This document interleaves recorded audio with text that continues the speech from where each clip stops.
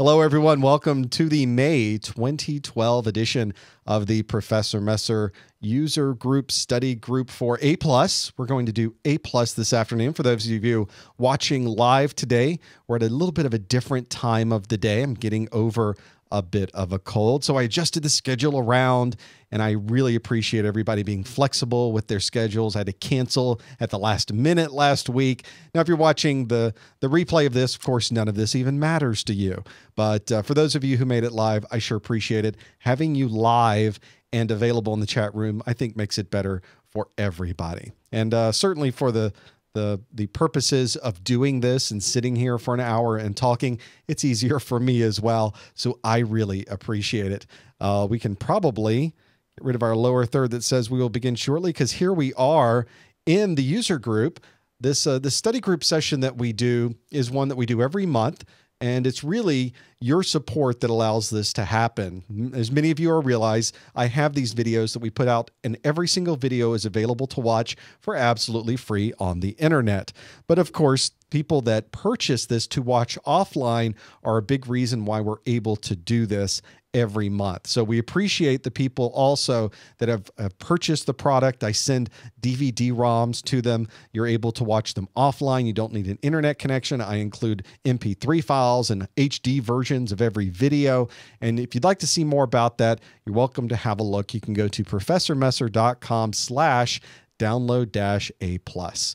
So thanks again for everyone to be able to do that. So let's start with the announcement. For those of you that were on our previous Network Plus study group, the announcement was 7 million. Earlier this week, ProfessorMesser.com passed 7 million videos viewed of our training materials. And it was just a phenomenal thing to see the counter flip over. Now, obviously, it was a normal week for us. We did our normal videos. We produced our content. We stuck it on the internet. The normal type of things went on. The sun came up, the sun went down. But it's really nice to have a little bit of validation that people are indeed enjoying and watching these things. And I get such great emails and letters every day. It's hard to reply to every single one of them. I apologize if I've missed anyone. But it's nice to also get some validation that some of the things we're doing here are indeed helping you with what you're doing there. So we'll just keep doing them. We'll keep making videos. We'll keep putting them on the internet. We'll wait until we go to 8 million and 9 million and 10 million and etc. So we're having a lot of fun doing this. As long as you keep watching, I'm going to keep making videos. So I wanted to send my thanks and my appreciation for getting us to this 7 million mark. It is quite impressive, and I could not be more grateful to all of you. Now, if you're watching this and you already have your A+ certification, you may be interested in knowing that this works towards credits if you plan to use credits to renew your A+ certification. So you may want to find this if you do a Google search for your CompTIA A+ CEU document. You'll get this frequently asked questions file. The entire URL is here right at the top. So you could always go out to that very, very, very, very, very long URL, or you just Google it. You will find it. There's a whole page set up at CompTIA just for the continuing education units. And by watching this particular webinar, seminar, online user group, you get also credit for what you're doing. You simply tell CompTIA, yes, I did some of this, and get some nice credit out of that. So something to consider. Now, what we do in this user group, this study group session, is I take your questions all month long. And I have a huge database that's full of your questions. Anytime somebody registers for this, I ask you not only for your registration information, but give me a question. And so I'm able to get hundreds and hundreds and hundreds of questions coming in that I'm able to go through and see things that might be unique and see things that might be patterns. And I tend to put these together. Now, some of the things that are in this study group, we talked about in previous study groups. Some of this is brand new. I try not to repeat month after month. So if you go back to last month's, you'll find that all the content is very, very different. So that's something to also keep in mind when working with these study groups. But one of the questions that I first got was something that I got that I thought, well, that's a pretty good question. Let's ponder that one. And the question was, Pepsi or Coke? Now, obviously, this is not an A+ question, but I'm asking you Pepsi or Coke for a particular reason. What we do in these study groups, if you've followed us the last few weeks or so, is we set this up so that you are able to participate and answer questions in real time with me. So what I'd like to do is move over to this slide. We're going to load up a question on the screen. Pepsi or Coke? And you get to answer Coke, Pepsi, or I threw in my favorite, Dr. Pepper, or Diet Dr. Pepper, which is my favorite.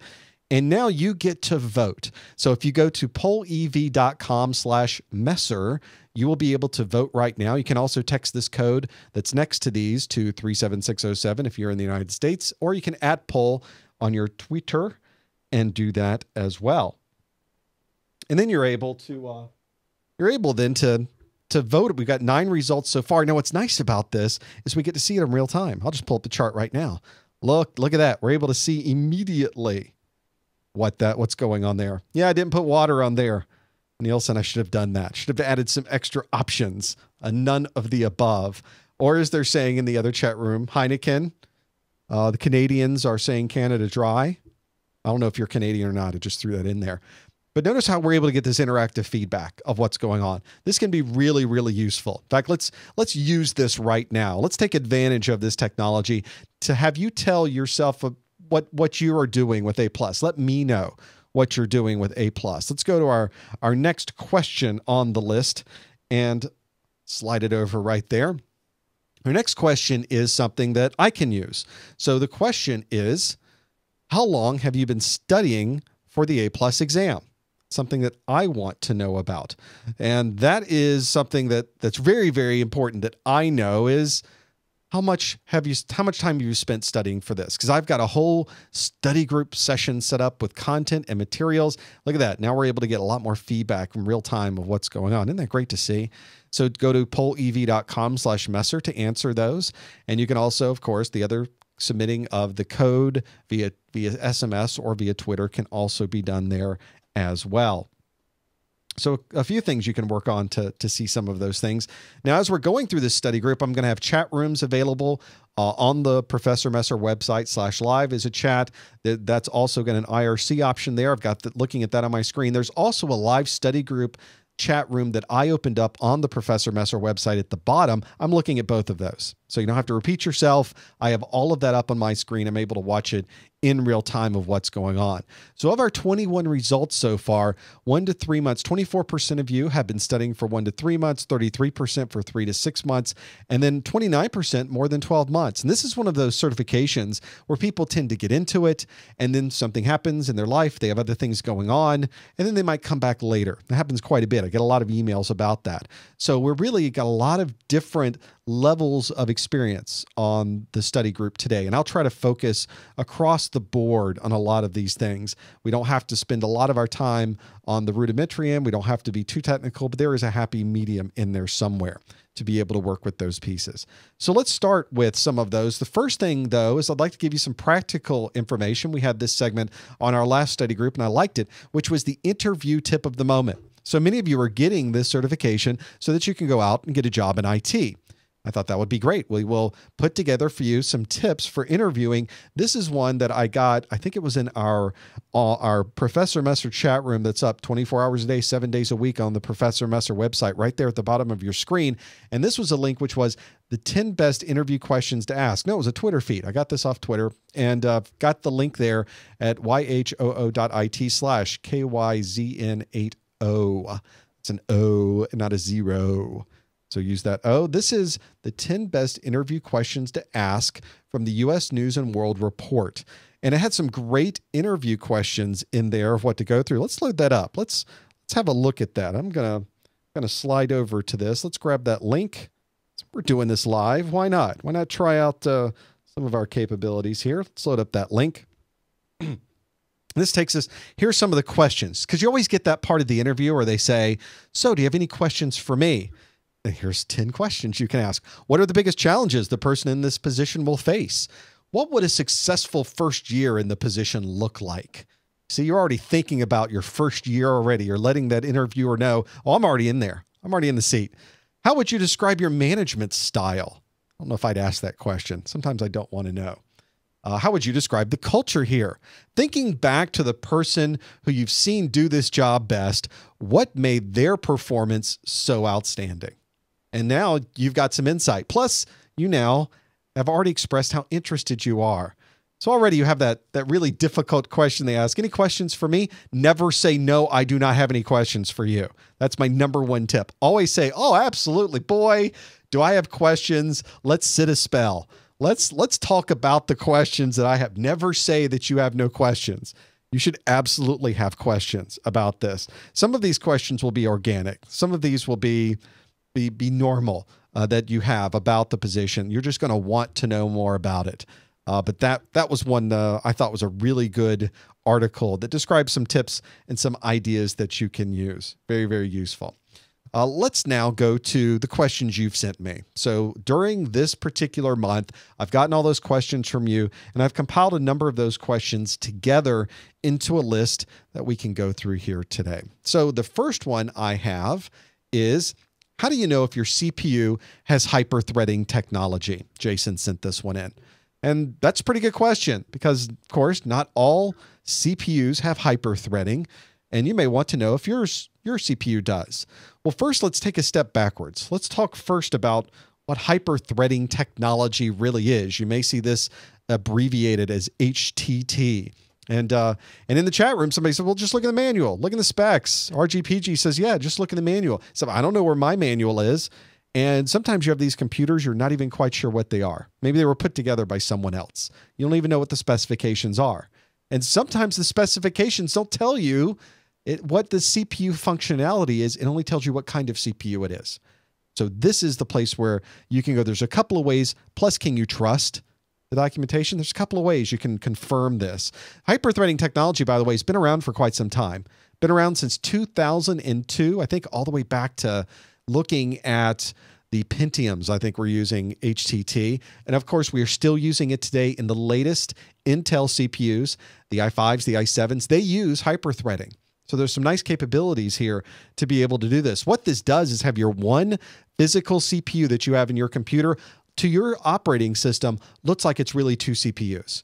It looks exactly as if there are two CPUs or two cores or two processors doing things at the same time inside of your system. And if you look, there's multiple cores with multiple threads going on. The 4-core Intel i7, there are 8 threads that are really going on inside some of those boxes. It effectively doubles up. So this may not even be a thing where one processor looks like 2. In the case of the quad-core i7, 4 processors looks like 8. I can process 8 things at the same time. A lot of good, interesting things going on. Now, some people say, well, let's go out to the task manager. We'll look at performance. It'll bring up 2 CPU views. But is it really 2 CPUs or is it hyper-threading? It's hard to tell. The operating system doesn't know. Operating system's invisible to some of that functionality. This is a CPU function. So how are you supposed to really know what's going on? The nice benefit of this, by the way, is the speed. One of the problems or challenges you have is that you have a lot happening inside of your system, and it's moving very, very quickly. The thing is that your processor is going even faster. So there's information coming from memory. It's going into your CPU. Your CPU processes that information, sends it back to memory. Now, while it's going back and forth between memory, out to the memory controller and back and forth, there's time the CPU's waiting. CPU's thinking, I could be doing something right now. I could really be working on this. If only I had virtualized myself and told the operating system, keep stuff coming. I could start to send stuff through the same CPU that's sitting there idle. I could still do another thread's worth of stuff. So yes, you could have multiple cores, like 2 cores or quad core, but many more threads going at the same time. This is pretty important. Cores is not hyper-threading. You take a single core and you can have it look like 2. That's fantastic. I could absolutely use that technology and speed up my system. You're going to get about a 30% increase in efficiency according to some of the benchmarks. Some of the benchmarks are better. Some of the benchmarks are worse. That's a pretty good number of what's there. Now, the real question, of course, is how do you know if you have this in your system, especially if it's relatively invisible to the operating system? There are utilities, however, in your operating system or that you can load on your operating system that can see this. One of my favorites is CPU-Z. CPU-Z really, really useful because it will tell you everything you would ever want to know about your CPU, more than you would ever want to know about your CPU. And you can see right here that you can see that the type of CPU you have, an Intel Mobile Core 2 Duo. I've got the type of technology that's running, the voltage inside of that. I can see the family model stepping, extended information, clock information, et cetera, et cetera. And at the bottom, you can see there are 2 cores in this Intel dual core, obviously 2 cores. How many threads can be processed at a time? 2 threads. That is not doing hyper-threading. That is simply a dual-core processor with multiple physical CPU cores.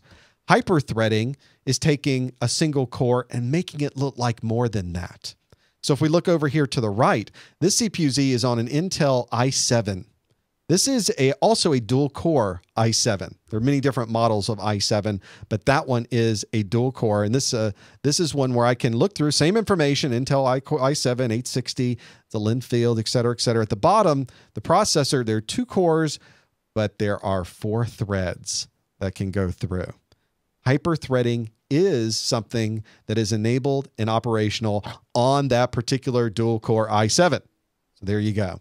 That's one of the ways you would know that it supports hyper-threading. And now, obviously, other people in the chat room have already said, if you know what's in the machine, you can also go look at the specs for that. So if you know what processor is inside of that system, and CPU-Z, which is a Windows-only program, CPU-Z will tell you exactly what processor is there. You can always go to the processor manufacturer site and find out, does this support hyper-threading? Now, hyper-threading is an Intel feature. So you're going to see this on Intel CPUs. Other processors have similar functionalities that they use, but you'll also hear that word hyper-threading is specifically associated with Intel CPUs.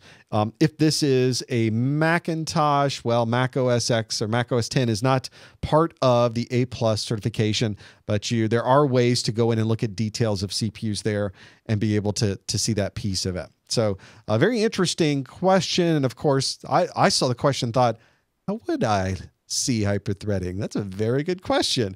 How would I go about doing that? Because I just know if it does or it doesn't. You kind of keep that in mind when you're working with it. You're looking at your specifications. You're looking at the cores, and you got 2 cores, and you only see 2 in the Windows Task Manager. Well, then obviously the Performance tab, there's only 2. But the i7, especially that model i7, 2 cores, 4 threads. Aha, we're doing hyper-threading. So good question. Appreciate sending that one in. So Victor sends me another question that says, where would you find the BIOS file in order to back it up? Oh, somebody who obviously has had problems with the basic input-output system, the BIOS of their computer in the past, and has wanted to back up that configuration file. Well, there's a few things that are important to know. One is that the configuration file of the BIOS isn't really something we have access to. It's not like in a file system that we traditionally think of, at least not with the current flavors of BIOS that we tend to have on our existing systems. But first, let's back up a bit and talk about the BIOS.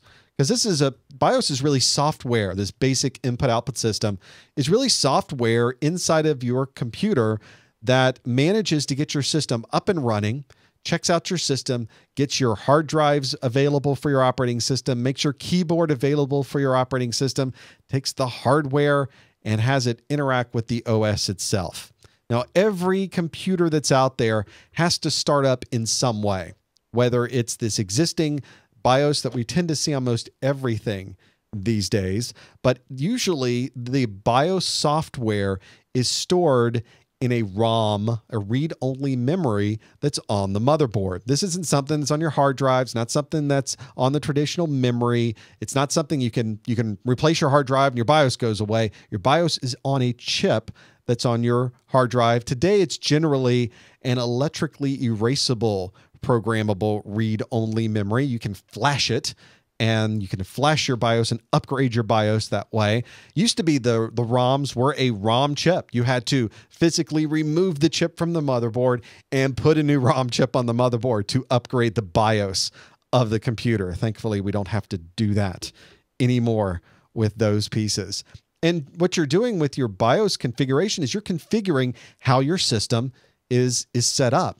So the software loads up and says, okay, what are you running? Do you have floppy drives? Do you have hard drives? Do you have a keyboard? How much memory is in the computer? How much is going on with hard drives? What type of hard drives do you have?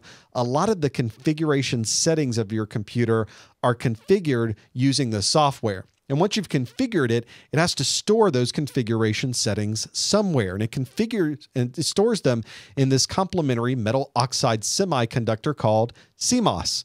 The CMOS is generally this non-volatile memory that is on your computer. And it is something where you can store this information and it's there and available. And it's usually refreshed with some power that's backed up there on the system. And you can update that BIOS information can be updated at any time. You can read it and write it using your BIOS software. That configuration is generally going to have the hardware config of your system. So it's really not very much data. It's a very, very tiny bit of data, but it's very important data. Generally, this is something that's integrated now right into the Southbridge. You store your BIOS information, the BIOS configuration, into effectively the Southbridge. So it's not even a separate chip anymore as a place to store that data. Very, very small, 128 bytes of content, very, very tiny to store all of that data. So obviously don't need a lot of room. We'll just stick it on some existing chips. Now we're good to go with the BIOS piece. Now the problem, of course, that configuration data, not really easy to get to. Not anything that you can grab, not any file that's available. Generally, the only place you can see it is in the BIOS configuration setup program. Let's go back to that previous slide and see that. So this setup program that you have, usually where you see it. Now, some BIOS setup programs have some type of methodology to export and import that, but not many do.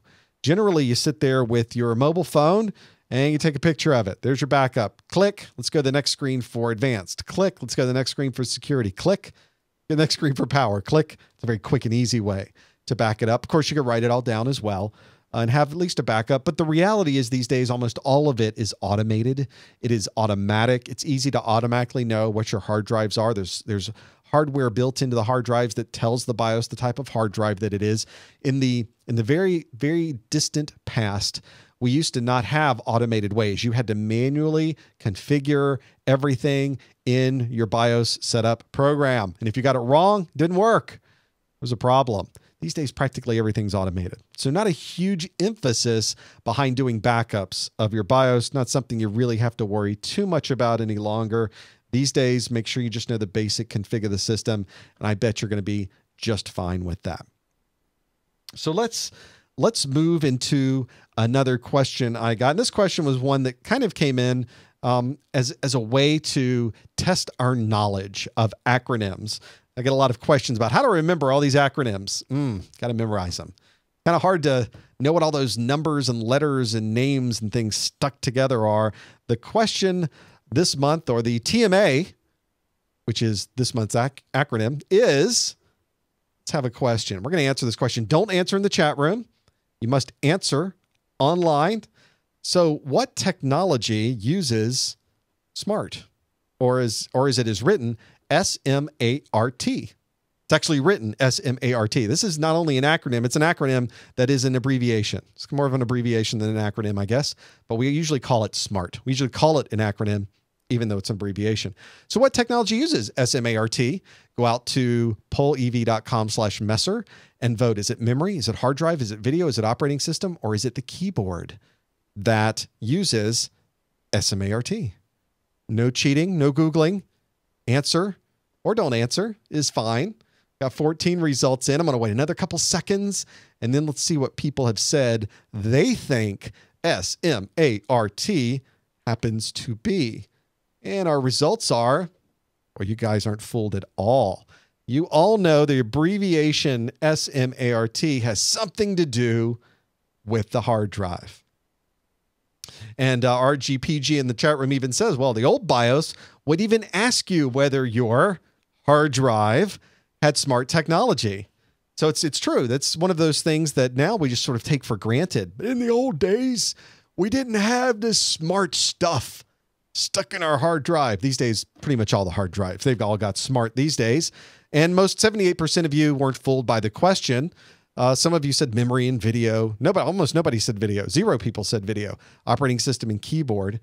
But SMART stands for the Self-Monitoring, Analysis, and Reporting Technology.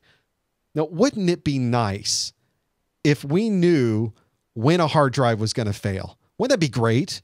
If we had some type of insight, if our hard drive could speak to us and tell you, yes, your hard drive is failing. Back up quickly. Get a new hard drive. It can. It can absolutely give us feedback like that. And we use SMART to be able to do that. If you want to read an absolutely intriguing article, this is one called Failure Trends in a Large Disk Drive Population. And it was one written by Google. Google had tons of hard drives. Well, they still do, obviously. They had this enormous number of hard drives.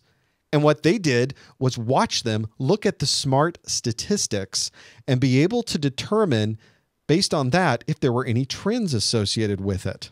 Now, the SMART is something that runs all the time. It's part of your drive. Whether you're looking at it or not, your drive's keeping track of it. It has nothing to do with the data, has nothing to do with your partitioning, has nothing to do with anything. So this is a great type of feedback to get. So you can go out to this disk failure trends in a large disk population. But here's what they found.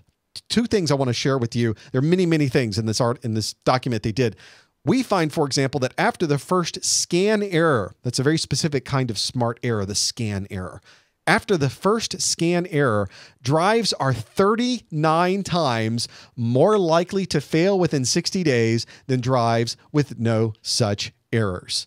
If you get a scan error, back up your drive and wait for 39 times the normal case of failure in the next 60 days, in the next 2 months for that particular drive.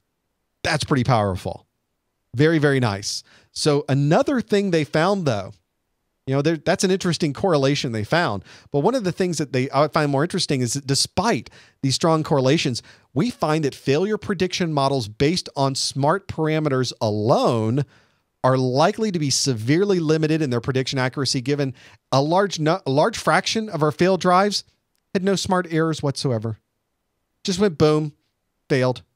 So although SMART can be a very, very, very good feedback for you on how your drive is performing and the health and the welfare of that particular system, it's not a guarantee that you're going to stop it from crashing.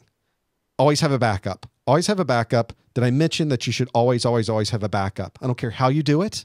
Microsoft has built in a perfectly fine imaging backup program into your system.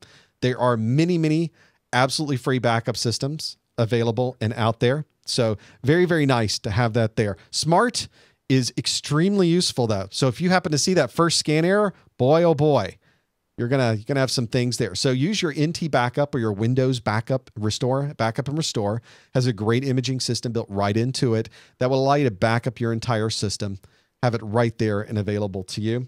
There's another absolutely free program you can use. This is Crystal Disk Info, all one word.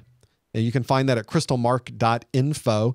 That will keep track of the SMART errors that are on your computer. Very, very useful to have as well. There are many, many free programs and also some commercial programs that will sit on your system and constantly monitor the SMART statistics so that they will tell you, whoa, we just saw something really bad. Maybe you want to back up right now. We just saw a scan error. You got 60 days because you're 39 times more susceptible now to a failure, that type of thing. Some really nice commercial programs out there. If you go out to Wikipedia and you Google, are you Wikipedia smart? Go out to Wikipedia and Google something. Go out to Wikipedia and look at the article for SMART. And it will tell you a huge list of all the programs that will do this.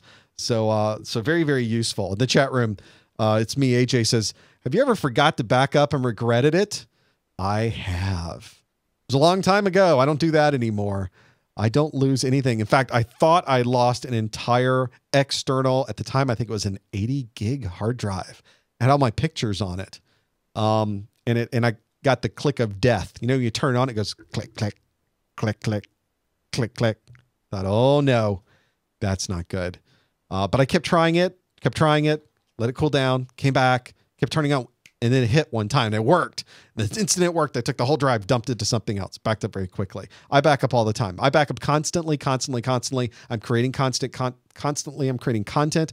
I have an image backup that I do, and I have an incremental backup that I do, separate drives, and I have drives that go in and out, in and out, in and out. Try not to lose anything. I keep stuff on the cloud. I keep things stored on my servers that are outside of my facility. A lot going on there. Now, SSDs in the chat room, people are saying, what about solid state? Solid state, you don't have a lot of these worries. You don't have a lot of worrying about the platters not spinning. You don't have a lot of worries about the hard drive head moving back and forth and trying to find the data. So a lot of the things on an SSD are very useful. SSDs, we used to be really worried that they would fail too early because you can only read and write. You can really only write so many times to a solid state drive. But the latest versions of solid state drives, even with a very, very, very, very busy amount of reading and writing, they have some that are in firewalls. They're constantly writing logs, and they're like 5 years is what they expect those particular SSDs to last, well beyond the lifetime of one of those particular pieces of hardware. I've been running an SSD in my laptop for almost 2 years now. Like a champ, it runs. Couldn't do without it. I would not go without an SSD just because of speed. I do so much video. So if you're doing a lot of editing, you need that speed, SSD is very nice. It's traveling around. I don't have to worry about bouncing my hard drive. I don't have to worry about those smart stats. But if you still have a traditional hard drive or those smart stats, they can really, really, really help you quite a bit.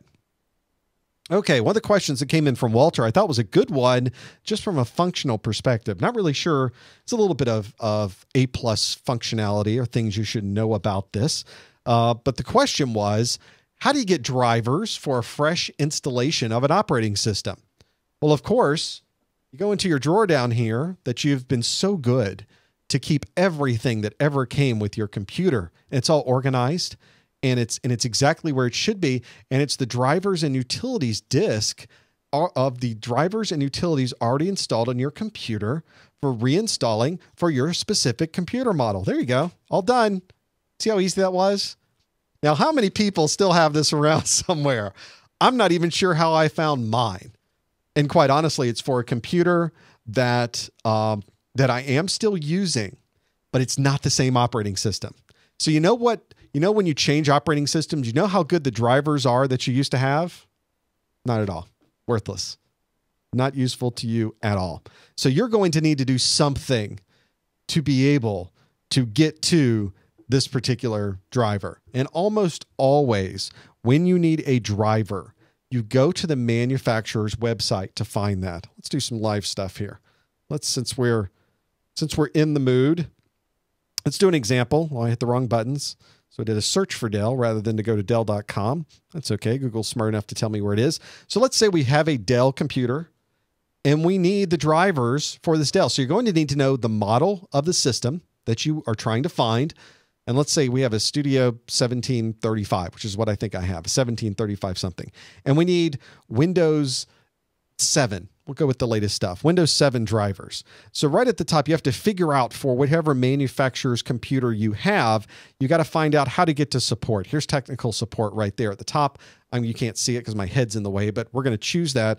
And Dell's going to say, okay, is this a home user? Well, I am a home user. You might be a big business. You might be something else. Now, one of the challenges you might have, what if you built the computer yourself? What if somebody else built the computer for you? It's not a Dell. It's not an HP. It's not something you buy off the shelf. Well, that's a little bit more of a challenge. You need to know what motherboard is inside of that system. It may require taking the cover off, looking at the motherboard itself. There are other pieces of software that can also go in, even things like MS Info 32, or you can go to other operating system sites that have these operating system tools. There's a lot of different kinds. We saw CPU-Z out there was one example of that. That same company has a lot of utilities that will find the hardware inside of your system and tell you what it is. But hopefully you have a way to go to the manufacturer's site. Drivers and downloads is one of the links right on the page. And you can go right to the drivers list. And they'll take you through the view of, okay, what do you have? Do you have a service tag? No, I don't. I don't have a service tag. I want to choose from a list of all Dell products. I'm sure this will be very, very easy to do.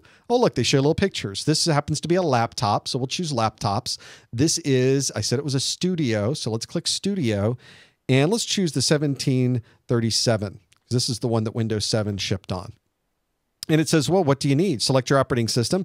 It's Windows 7 64-bit. That is the version for that. English is the language I need. Find drivers and downloads. There you go. And here are the drivers and downloads list for that particular system. So if I had to reinstall Windows 7, I had to upgrade to Windows 7, that's where I would go to find some of the drivers that I need to be able to do those types of things. Very, very useful to do that. And you're going to have to find each manufacturer's website's a little different. One of the challenges I had was that I had a Studio 1735. Let's do this again. Let's go back and look at this different system. I had a 1735 and I needed Windows 7 drivers. Watch this. Studio 1735. It says, great. What operating system? Windows Vista 32-bit or Windows Vista 64-bit? None of those. I need 7. I need Windows 7 drivers for my hardware, Mr. Dell. Please give me Windows 7 drivers. They never created Windows 7 drivers for the Studio 1735. So 2 years after I had purchased and paid for that particular laptop, I could only run Windows Vista on it. How do you like that? So that's one of the challenges you have. What did I do? I went to the 1737 and I downloaded all their Windows 7 drivers. Worked great. Completely unsupported by Dell, but it worked fantastic. There was no reason Dell couldn't do that. They didn't want to support Windows 7 on that particular hardware. And not that Dell has perfectly good hardware. I just won't be getting another one of those now because of that. I like their servers. I like the stuff you can put in a rack. Wasn't real happy with the experience I had going to Windows 7. Finally got it working though. So yes, very happy. Very happy that that's there. So it was a good question too about where you get those drivers from. And if you're going to be loading operating systems, putting those things on there, right there, you can find all of those pieces and have them available to you. Let's go back to our presentation. And another question I got was from Daniel this month that said, do I need other materials besides the free videos from Professor s.m.a.r.t to take the exam? And this is a question I get a lot because I put these free videos out on the internet. They say, great. So I don't need anything else, right? I can just watch the videos, take the test. And I always say, that's not the best line of attack. You should line up every possible thing you can think of to help you study. And at a bare minimum, I say, get my videos, watch the videos. They're absolutely free. Watch them as much as you like. Get a good book. Get something that has been through a vetting process. If it's a CompTIA certified book, all the better, because then CompTIA's looked at it and they've verified that it's a good book. I also like Q&A. I like a book that has questions in it, or I like some type of question and answer that I can go through. I'm not talking about brain dumps. Brain dumps are bad for you. Brain dumps will cause you to be stupid. Don't use brain dumps. As I mentioned in our Network Plus study group earlier today, brain dumps themselves, I've even downloaded some and looked at them just to see what they're like. Some of the brain dumps don't even have the right answers on them. Like you're cheating, you're using all the same questions from the test. You can't even have somebody smart enough to tell you what the right answers are. You can't trust them. So one of the things that I can trust is the people that are sponsoring this user group session that we're doing, this study group session. And that's the folks at GTS Learning with their brand new product called Freestyle. It's actually been out a number of months now. The Freestyle product is a place that has all of these things all in one place. The book that they've written for A+ is all online and available to you. All of my videos, they put into the book. So as you're reading about CPUs, there's my video. You can also watch about CPUs right there in Freestyle. The best part, I think, is they have tons of questions. They have sample exams. You can have Q&A as you're stepping through the book. You can go through 100 question sample 701 exam, 100 question 702 exam. Great things there. Let me show you what this looks like. I think I've got one up and running for Freestyle. This is the one I have for the Network Plus course, but it is completely laid out. Here, I timed out, so let me log back in. It's laid out in the same form as the book. There's a module 1, network and media and devices, addressing and routing. Here's network applications, network security. There's a 701 section. There's a 702 section. This one happens to be for Network Plus, but just giving you an example of this. Here's a section on DHCP and API-PA. So just give you a feel for that's like their entire book is right here online. And look, my videos are just right in the middle of all of this. So as you're reading about DHCP, turn this up, you can also see a video. Before there were about automated CHCP. ways to provide Look at that IP guy. addressing for the devices on your That network. very attractive It man used to be shows up a and tells you all about DHCP. Why, thank you, sir, whoever you are. And all of the graphics from their book are on here. And the thing I like the most, this is probably the biggest question I have, is where can I get sample exams? Where can I do Q&A? Here's a practice exam right at the top. You've got 100 questions. For the A+, they have multiple exams you can go through. Very, very nice to be able to have that there. To learn more about GTS Learning, you can try this for free. Go to professormesser.com/freestyle. And you can try it out, look through the materials. They'll give you a sample section you can go into. Some great stuff there. I really like what they've done over at GTS Learning. It's a company that's based around the world. I went to their headquarters in the UK when I was out there in November. Great folks to work with. And I appreciate their sponsorship of these study group sessions. They're always sending me information about what they're doing, how they're doing it. I get some insight into things they're planning. I got to see freestyle before it was even freestyle. Some really nice things they've got going on. So have a look at that. professormesser.com/freestyle. Some very good stuff that's there. Well, let's go through some of the questions I get during the month that are about the exam, because very, very useful to see that part of what people are thinking when I've got to take this exam, but what should I be thinking about when I go to take the exam? That part's almost as hard as learning the material for the exam itself. So one of the questions was, as an MIS student, this is Management Information Systems. Some of this is IT, same type of thing. It's different names depending on where you are in the world. How does CompTIA A+ fit into my study and career? And it was Ibrahim that sent that question in. I think that the idea of a certification is not something that should be done in a vacuum. The certification is part of a nutritious breakfast. It's part of all the other things that you're doing in your career. You should absolutely, as an MIS student, first, you've already got the piece that probably most people like to see on a resume, which is formal education. Do you have a degree? What's your degree in? Is it Management Information Systems, which is more of a business degree? Do you have a programming degree? Do you have a language arts degree? Do you have a degree in biology? Having a 4-year degree itself, even if you're not going into the particular area of expertise, is still an important thing to have. It's a big check mark for people. The certifications are obviously another piece.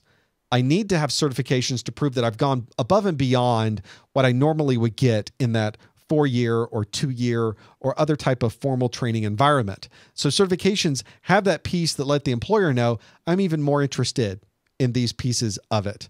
And I think the third piece, if you can get it, is some practical experience. Being able to show somebody, not only have I gone to formal training, not only do I have certifications, but I've been able to take these certifications and this training and do something with it and learn practical real world experience. It's this nice triangle of things. There's not really an equal weighting. In the chat room, they're asking, so which is better, degrees or certification? Is one better than the other? Are they equal? It's hard to say, because it really depends on who you're talking to and the person who's hiring and what they're looking for. Sometimes you just need somebody to perform a task. We got a big project coming up. It's going to last 6 months, and I need somebody who knows how to distribute software in Windows 7. Done. He doesn't care how you know it. He doesn't care that you spent 4 years getting a business degree. He needs somebody to deploy Windows 7. His job's on the line. Other people say, we're hiring, we're a growing company. I need somebody that understands the business side of things and who can understand the requirements we need to be able to handle our help desk. Okay, there's A+ certification. I've got my MIS degree, maybe some extra experience I've spent down at the library, making sure their computers are up and running in their computer lab, that type of thing. Those combination of 3 things together, I think is the primary thing you should focus on. Of course, there's other things during the interview, the conversation you have, the questions that you ask, the way you present yourself. There's so many variables. But if I had to concentrate on 3 things, it's that formal education, it's the experience you have, and it's these certifications. There is another question I got this month, which was, when will CompTIA A+ be updated to include current technology? This is a question I get all the time. I get this question constantly. And I get this question from people, for some reason, that have never looked at the A+. All they know is, oh, A+, that's old. That is some old stuff. There's old things in the A+ exam. I said, well, there's Windows 7. He said, what? Windows 7, A+ exam? There's IPv6. Huh? There's Windows 7 and IPv6? Huh? Yes, there's IPv6, Windows 7 in the A+ exam. You have to know about IPv6. You have to know about Windows 7. Windows 7's not old. At least in the chat room, like, Windows 7's old. Windows 8's the latest. Windows 8 isn't shipping. Windows 8 doesn't exist. Windows 8 is vaporware. Windows 8 has not hit the streets. And Windows 8 is not going to be on anybody's desktop in an enterprise for quite some time. Windows 7 is the latest cutting-edge thing that you need to know out of operating systems. IPv6 is quickly being deployed in many locations, and certainly knowing about it is going to help you with IPv4, and it certainly speaks to this. And if you have seen the brand new 800 series of the A+ exam, virtualization is in there. Tons of security is in there.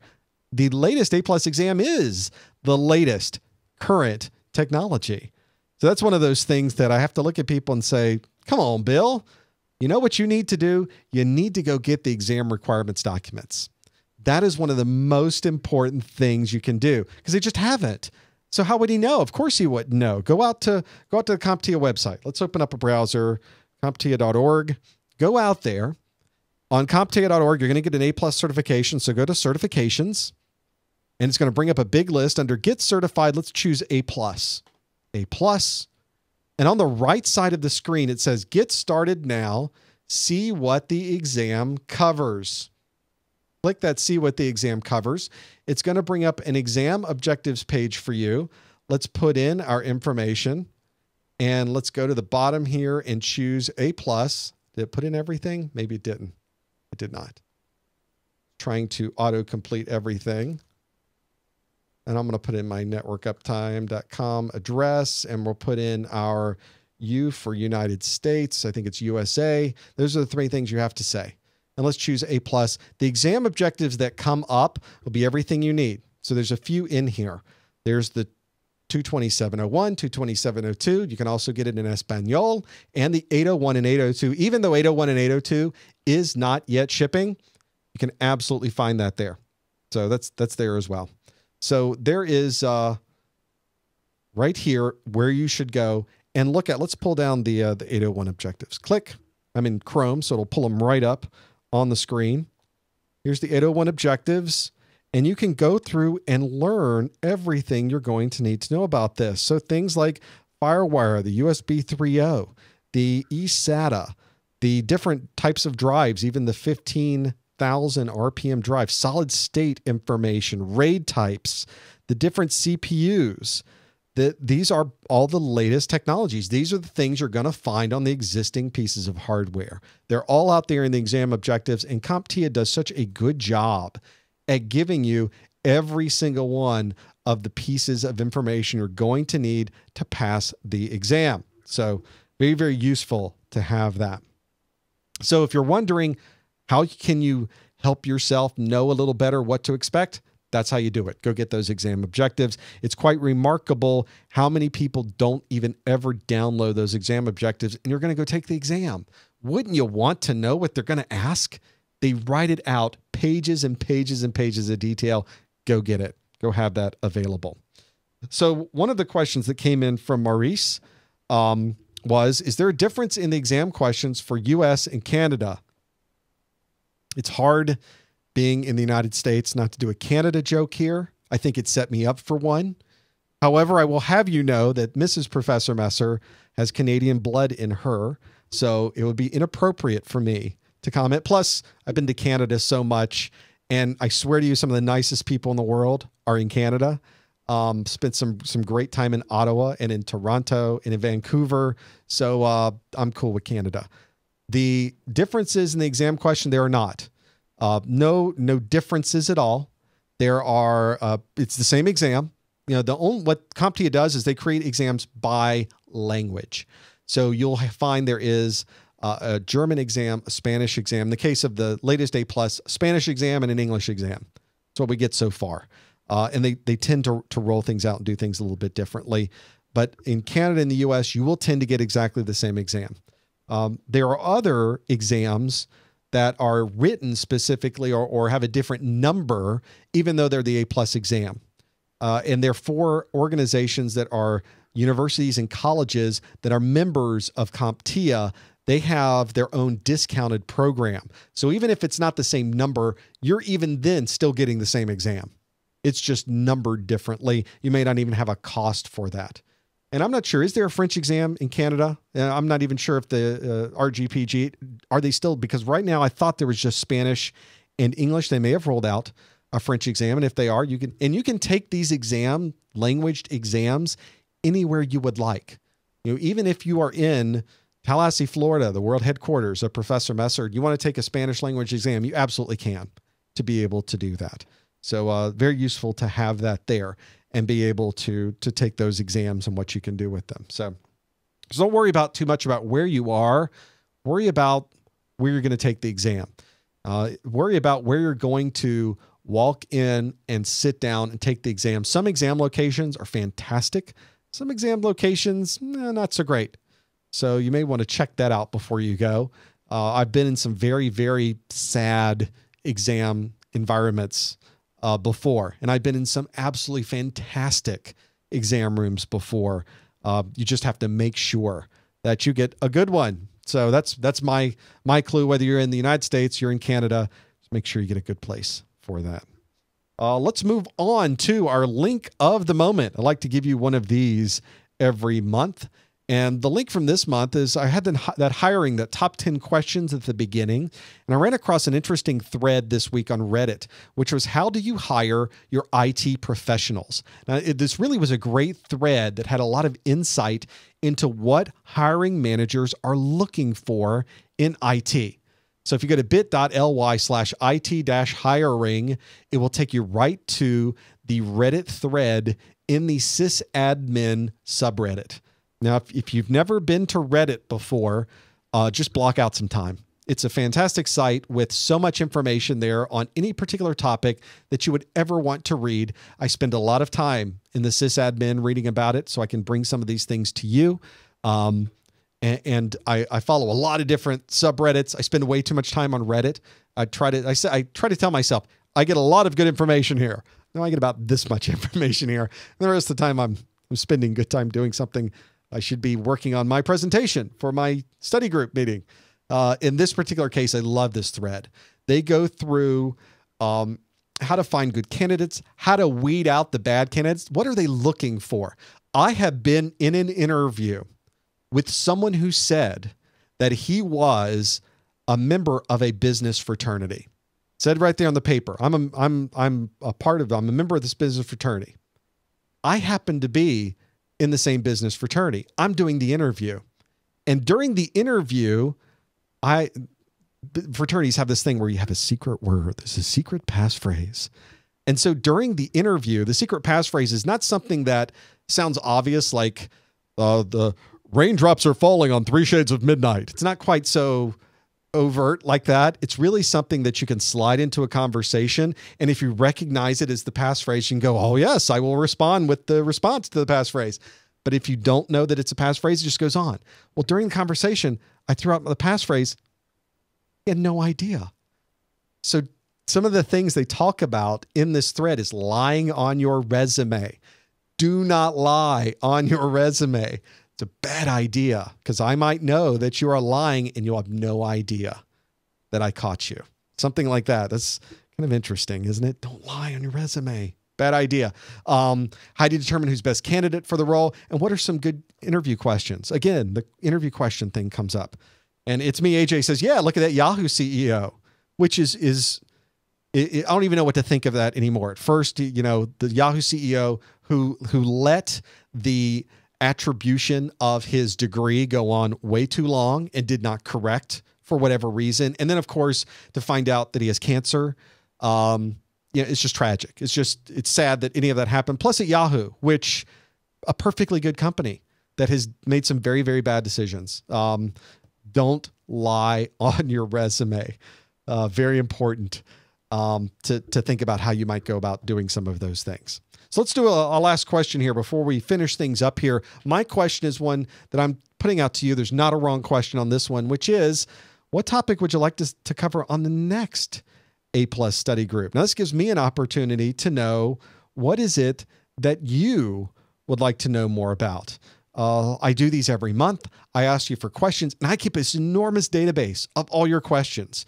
And I pull them out every month, and I stick them on some slides, and we talk about it. This is a good opportunity for me to know what you would like to see in the next A+ study group. You can text that to 420188 or text 420188, your message 37607. You can submit questions at pollev.com/messer. So one of the questions, what do we have to memorize for the 800 series A+ exam? Troubleshooting printers, a good one. Thank you. Memory issues. I actually had a memory issues one ready to go this month. We just ran out of time. I will put that in next month's for sure. Troubleshooting mobile devices. Was the Facebook IPO overhyped? Probably not a question for the study group, but a great question just to talk about. One of these days, I'm going to have a call-in show just to talk about things like that. Items related to the 702 test and troubleshooting and the 800 series test and troubleshooting, absolutely. Removing malware. Boy, that would be a good one. There's so many different tools you can use and things you should think about when removing malware. We should talk about that one. That would be intriguing, especially considering the newest kind of malware out there. File compression. There's not a lot of questions on file compression on either the new or the old exam. RAID is one that came up. Boy, I get questions about the redundant array of inexpensive or independent disks all the time. The self-study. How do you not be overwhelmed by the study questions? Boy, that's a good question in itself. And I do have some ideas around those. Remote desktop, NTFS, and sharing permissions. I had another set of slides lined up for that didn't make the cut this time. Obviously, that means I should make the cut next time. App Locker, virtual operating systems, command prompt. Command prompt happens to be one that I get all the time. So that would be another good one to go through. What I also did, a number of these that have come up, I did last month. Make sure you go back and look at the previous replays of this that are available on ProfessorMesser.com. If you go to freeaplus.com, it will take you to my video index page for A+. At the bottom are the replays of all of our study group meetings. So you can go through every single one of them. There's different topics that I tend to put on each one of those. So very, very useful to be able to see that piece. Virtualization, remote support, all very good ones. Fantastic feedback for there on those. I appreciate you guys sending those in. Those are incredibly valuable. I'll put them into my database. We'll absolutely do some of these for next month and have those available. Well, before we go, I want to tell you where to get in touch with me. If you'd like to find me, you can find me on ProfessorMesser.com/Facebook, ProfessorMesser.com/Twitter, ProfessorMesser.com/YouTube/Google+. I just put extra links there, so you can just go to my website /a place, and it will take you to my world on that place. So that's a good way to get in touch with me. GTS Learning, again, to learn more about freestyle, go to ProfessorMesser.com/freestyle. We appreciate them being sponsors of our monthly study group. And if you ever want to know when we're doing this, for sure, you can always go and look on ProfessorMesser.com/calendar. I don't have the June dates up yet, but I absolutely will once I get my life organized. So hopefully that will be soon. Cross our fingers. And whenever you want to know, just go out there. I have all the latest updated right there on the online calendar. We appreciate all of you joining us for these. We could not do them without your support, without you being here. I think also being interactive always helps. We had a lot of people in the chat room today. Great feedback and great things here.